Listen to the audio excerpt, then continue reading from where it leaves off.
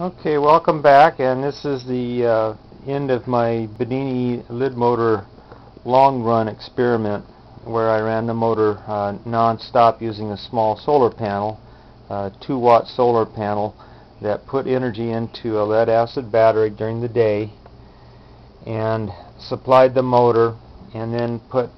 more energy into the battery than the little motor consumed by using a device, this switching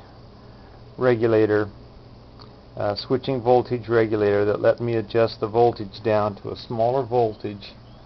and lower amps in order to run the motor and still conserve energy in that battery right there. And this is the week right here. It started last Friday,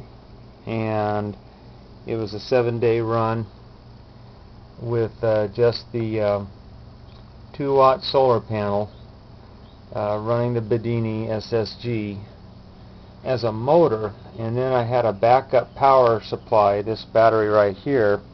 that I ended up using on this rainy day right here to run the motor. And it's a rechargeable nickel metal hydride backup battery system that after the rainy day was over and this had gathered some more energy from the cloudy sunshine, I hooked this back up to the motor on the charging side and charged it back up again. And that's why this motor to me is valuable, is that it has the ability to charge as well as run efficiently.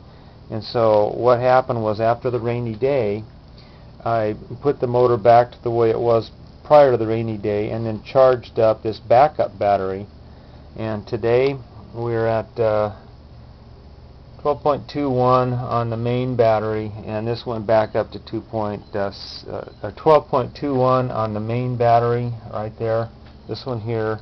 and this one is back up to where it started at about 2.65,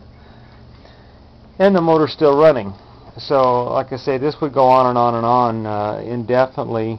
depending on how many cloudy days you have in a row. Now, it took a couple of days to get this all balanced back up again to where it was where when we started, basically. But this was successful, and I stopped the motor for a couple of minutes every day and used this super lubricant. It's a Teflon-based super lubricant on the motor,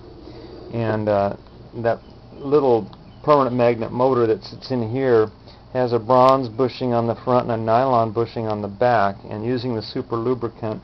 it was able to survive the week. But anyway, that's the end of my experiment, and it was very successful. It's what I started out wanting to do, was use a small amount of energy and run non-stop a motor, and that's been done.